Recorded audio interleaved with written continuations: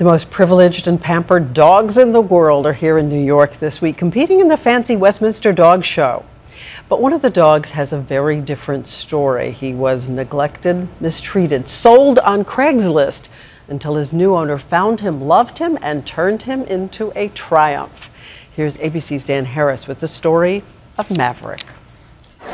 In a competition where purebred dogs are spritzed, shampooed, trimmed, and blown dry, where they're hand-fed steak, dressed in diapers and bow ties, and followed around with saliva zambonis.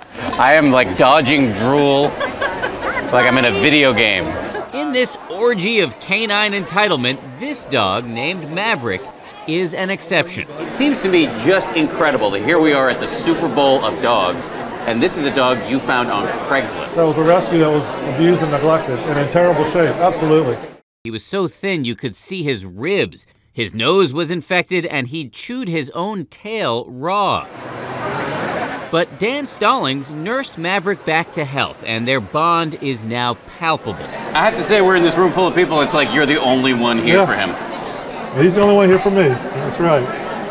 5 months after rescuing Maverick, Boy, yes you were. Dan Stallings started entering him in shows, and Maverick started winning until he made it here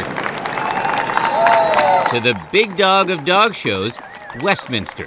If he wins today, how are you gonna feel? I can't even imagine. I can't. That would really tear me up. I'd be so happy for him.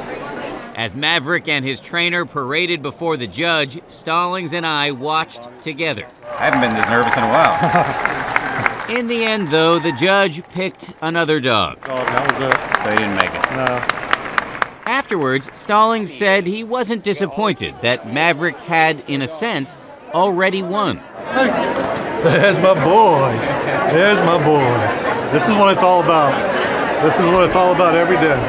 Maverick, he said, had gone from forgotten to unforgettable. Dan Harris, ABC News, New York.